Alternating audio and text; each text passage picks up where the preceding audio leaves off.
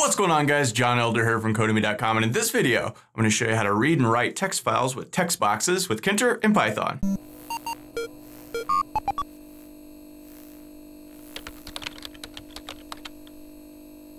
Alright guys, like I said, in this video, we're going to look at reading and writing to text files using text boxes. But before we get started, if you like this video and want to see more like it, be sure to smash the like button below, subscribe to the channel, give me a thumbs up for the YouTube algorithm, and check out Codemy.com where I have dozens of courses with hundreds of videos that teach you to code. Use coupon code YouTube1 to get $30 off membership. That's all my courses, videos, and books for a one-time fee at just $49, which is insanely cheap. Alright, it is Monday morning here in Vegas, and this is our 100th Tkinter episode. Very cool. I had no idea I was going to do 100 of these when I started. I did a couple. People seemed to like them and asked for more. I kept doing more. 10, 15, 20, all of a sudden we're here at 100 and it's been crazy. So thank you so very much for watching and continuing to ask questions and interact and, enjoy the content, and I'll keep cranking them out as long as you guys want them. So in this video, we're going to continue talking about text boxes. We talked about sort of the intro to text boxes last weekend on Friday. And, like I said then, there is just a ton of stuff we can do with text boxes.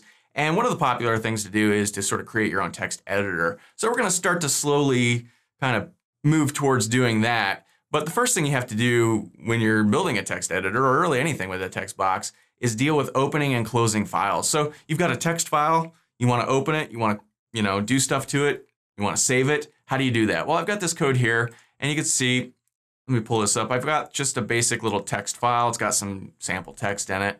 I just saved it as sample.txt. And so here we can click open text file, the box pops up, we click sample text, open, and boom, it pops up. If we want to make a change, this is new, we can save it. If we then close this thing and run it again, we open it another time, this is new is still on there. We can then get rid of that, save it again, and it still works. So that's what we're going to do in this video, and it's actually pretty easy. So we've got some basic Tkinter starter code that we always use. And I'm calling this text_write.py. I'm using the Sublime Text Editor and the Git Bash terminal as always. So first things first, let's go ahead and create our text box. So let's go my_text. Actually, I'm just going to paste this in from our video last Friday. So we've got our text box, we've got root with 40 height 10, set our font to 16, and we packed it onto the screen. So, okay, we've got our text box. Now let's create a button called open text or open_button, and this is going to be a button, and we want to put it in root, and we want the text to say open text file. And let's go command equals let's say open_text. Now don't name this open because we're going to be running an open function to open the file, and it will conflict if you create a function called open and then try to open a file in it. So just go ahead and call this open_text or open_anything you want. So let's go open_button .pack and give this a pad y of 20 just to push it down a little bit. So, okay, we've got this button. So now let's come up here and let's define our open text function. And how do we open files in Tkinter? Well, this is not a Tkinter thing. This is a Python thing. So Python allows you to read and write, open and close files, any kind of file you want. It's just built into Python. So we haven't really talked about that in this course. I've got other Python videos that probably talk about this, and I'm not going to go into this in depth for this video. I'm just going to show you how to do some basics opening and closing files. So to open a file, let's create a variable, and I'm going to call this text_file. And before we do all the file dialog boxes and all that stuff, let's just open a file. Say we already know what the file is. We already know where it is. Let's just open it. So to do that, we set equal, and we would call the open function, right? And inside of here, we need to pass two arguments. One is what file do we want? Well, we want sample.txt. Now I've saved the sample.txt in the same directory where our Tkinter code is sitting. So we could use the relative path, or you could use the explicit path and go GUI/sample. But we don't need to do that. So that's the first argument. The next one is you need to tell Python what you want to do. Do you want to read the file? Do we want to write to the file? Do we want to just open it? Do we want to, what do we want to do? And there are, 4, 5, 6, 7, 8 different sort of read-write options that we have. We just want R. R stands for just read, right? So let me really quickly paste in some stuff here at the top. And I'll push this code to GitHub if you want. So these are the options you have. You have R, you have R+, you have W, you have W+, you have A, and you have A+. I think there are other ones as well, but these are the main ones. So R stands for read only, R+ stands for read and write, W stands for write only, W+ stands for write and read, A stands for append, and A+ is append and read. So if you're just reading the file. If you're going to write to it, this will just write over anything that's already in there. If you're going to append, it will append anything you try to write on there to the end of the file. So this is all I'm going to say about this. If you're really interested in learning the nitty-gritty of this stuff, just Google something like Python read write or Python open files or something, and you'll get tutorials on all of this stuff and the ways to use these differently. But for now, we're just going to open this file. We just want to read the file, so we just use R. To use any of these other ones, you just like R+ or W+ or whatever. So that's how you do that. So, okay, we can open this file, and then we need to read it once it's open. So we would go text_file.read, right? So this will read the thing, and now this will become whatever's in the text file, right? So then it's always best practices to close your file after you've opened it. So text_file.close. Now, I sometimes forget to do this, and it still works okay because when you close the program, Python will automatically close any open files you have. But it is definitely best practices to sort of close your files after you open them. Same thing with a database, right? You're supposed to close your database after you get information from it, but sometimes we forget to do it, and it kind of works out okay.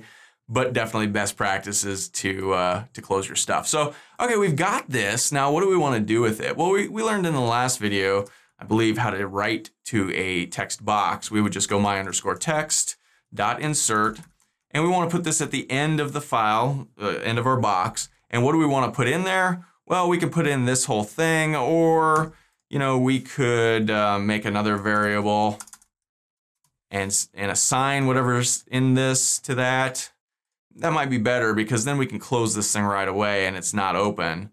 But however you want to do this, I'll just do it like this. So end equals stuff, and this should insert whatever's in there. So, okay, let's go ahead and save this. And I've saved this as text_write.py. Let's go ahead and run this. So Python text_write.py. And here we've got our thing. If we click this button, boom, it pops up.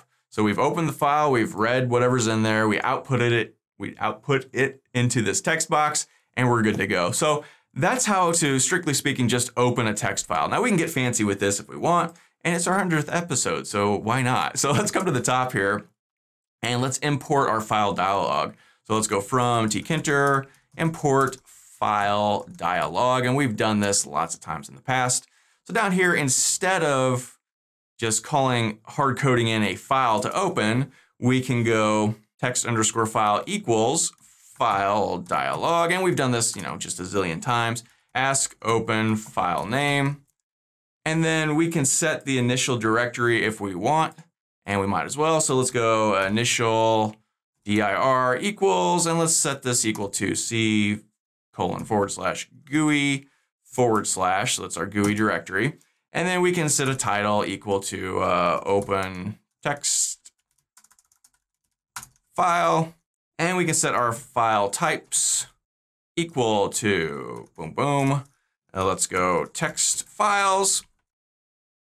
And then let's go, let's see, we want star period txt. And then after this, we want a comma. Okay, so I think that looks good. So this will open our file dialog, allow us to pick which file we want to open, assign the file name to this text file. Then we can text file open. We would just change this to text_file. Instead of opening a specific file name, we want to open whatever's in this variable, and then reassign the whole open thing back to the same variable, or you could change the file, this variable name if you wanted to, and then assign whatever we read out of here into this stuff, and then output our stuff. Be sure to close our file. So let's go ahead and save this and run it, make sure that worked. So now when we click this, boom, we get a file dialog box, but no, we got an error. What did I do? Let's see, line 43, line 18, all right. So let's see, let's look at this line 18. What did we do? Okay, ask open file name. I misspelled initial. Initial. There we go. Okay, so that should work now. So let's try this again. Pull this over. Let's open this. Boom, we get a file dialog box. We can pick which file we want to open. We click open, boom, it pops it out. So, okay, that's how we do that. Pretty simple, pretty cool. Now, what if we want to actually save? We want to make, some change to our file and we want to save it. How do we do that? Well, fairly simple. Let's head back over here and let's come down here and let's create a save button. And that's going to be a button and we want to put it in root. We want the text to equal save file. And let's go ahead and give this a command of save_txt. We'll make this in a second. So let's go save_button dot pack. Give this a pad Y of 20 to push it down the screen just a little bit. And now we can come up here and let's define our save text function. Let's give ourselves some space here. Okay, so how do we save a file? Well, it's like I said up here, we can read, we can write, we can read and write. And so you want to pick one of these to basically do what we already did here, just change this guy here. So slightly different, but same sort of concept. So let's go text_file, and let's set this equal to open.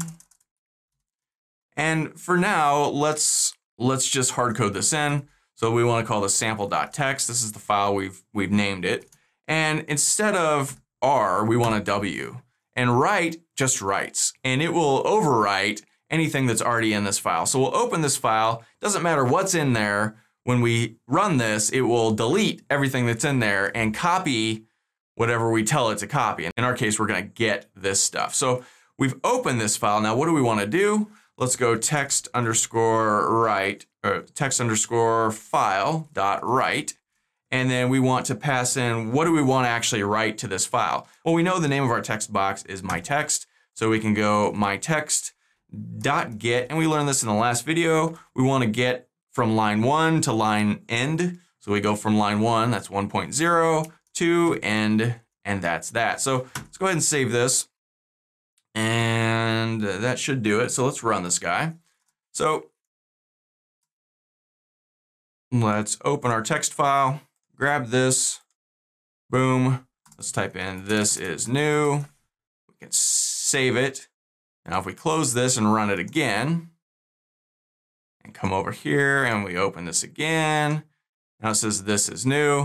So we can delete this if we want, save it again, and that works. So we could obviously spruce this up a little bit. We can make a little thing pop up that says, your file has been saved or whatever. But I think you get the picture. Now, we could do the same thing we did up here. We could grab this thing and bring it down here.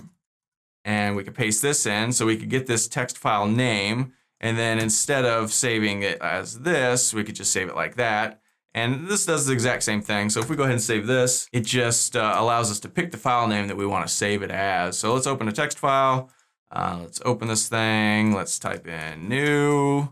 Let's save this. Pops up. What do we want to save it as? Sample.txt. Click it. We can now close this if we open it again.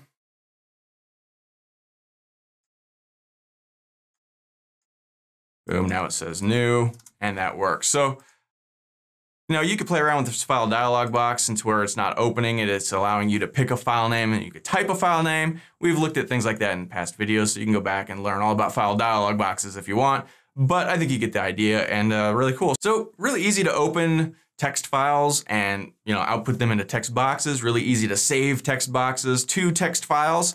And pretty cool. So that's all for this 100th video. If you liked it, be sure to smash the like button below, subscribe to the channel, give me a thumbs up for the YouTube algorithm, and check out Codemy.com where you can use coupon code YouTube1 to get $30 off memberships. It pays just $49 to access all my courses, over 45 courses, hundreds of videos, and the PDFs of all my best-selling coding books.